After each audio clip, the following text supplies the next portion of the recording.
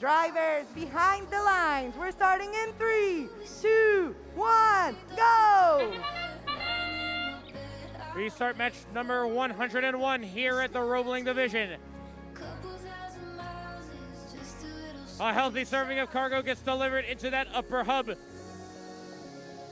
A final volley brought to you by the Blue Alliance side of the field as drivers step forward and take control of their machines.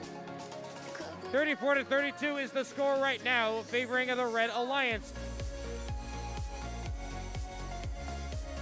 But here at Championships, we have teams that are so well tuned up to deliver high cycle times.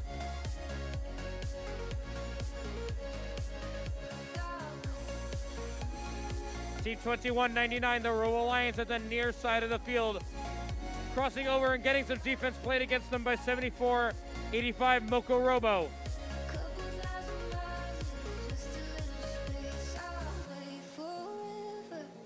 $35-34 House of Cards, causing a little bit of a traffic jam for the Blue Alliance side. The hot team over at the Blue Alliance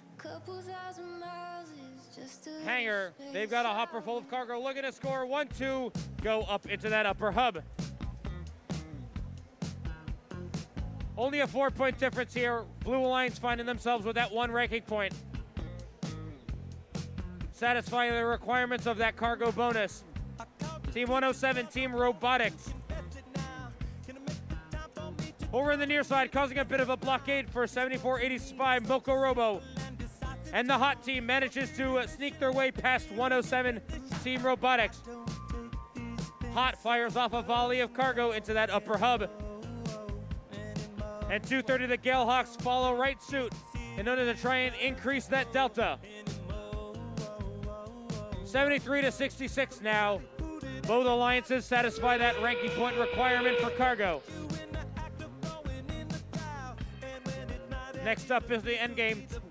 Just about 20 seconds left on the clock. 35-34, House of Cards activates their windmill in hopes to climb up onto the traversal rung.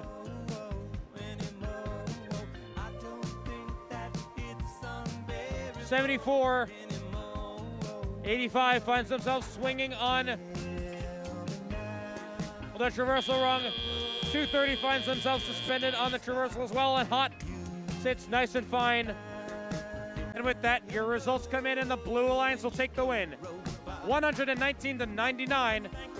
Blue Alliance finds themselves with 4 ranking points.